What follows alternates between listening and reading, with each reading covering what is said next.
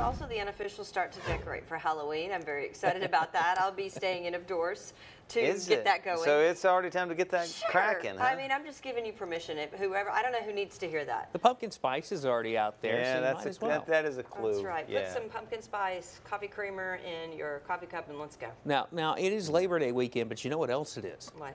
It's the start of college football season sure here in Oh, yeah, Alabama, it is. too. That's the holiday. Oh, yeah, that's what people are really looking forward to. And I've got that Alabama and Auburn game day forecast coming up. But we're starting out this morning with a view from Gadsden. Another dry morning and not too uncomfortable out there with temperatures again in the 60s. Just a few small clouds showing up on satellite. We are dry to start the day. Temperatures for most of us in the 60s, but Gadsden, one of the spots this morning that's dipped down below the 60-degree mark. So some cooler pockets out there, but pretty comfortable weather early this morning if you're looking to get out and get a morning walk or jog in. It's not going to be comfortable for that this afternoon, though, with temperatures up into the upper 90s for a lot of us. Very hot weather on the way today. Lots of sunshine, no rain in the forecast, but it will be very toasty. The air still relatively dry today. No noticeable heat index, but we do see moisture starting to return for the rest of this week, and this is going to help fuel rain chances for the rest of the week. An isolated shower possible Wednesday, better rain chances for the rest of the week, especially Friday and Labor Day weekend.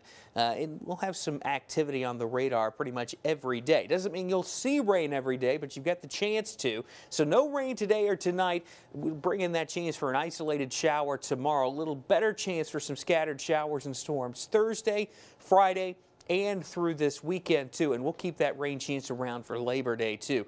All told, we'll average out rainfall across the state mainly between a ½ inch and 3/4 of an inch. I think a better chance to see an inch of rain back towards the Gulf Coast and maybe some spotty 1-inch totals in central Alabama, too, but certainly not everybody getting to that amount of rain. Now, it's not just rain chances. It's going to be uncomfortable with that humidity increasing, too. The heat index becoming a big factor for the rest of this week. That number climbing as high as 105. Now, let's look ahead to Saturday. Alabama kicking off the DeBoer era against Western Kentucky. Can't rule out an isolated shower or storm. It'll be hot for tailgaters there early in the day, too. It'll also be hot for tailgaters for Auburn as they kick off their season in-state game against Alabama A&M. That game at 6:30.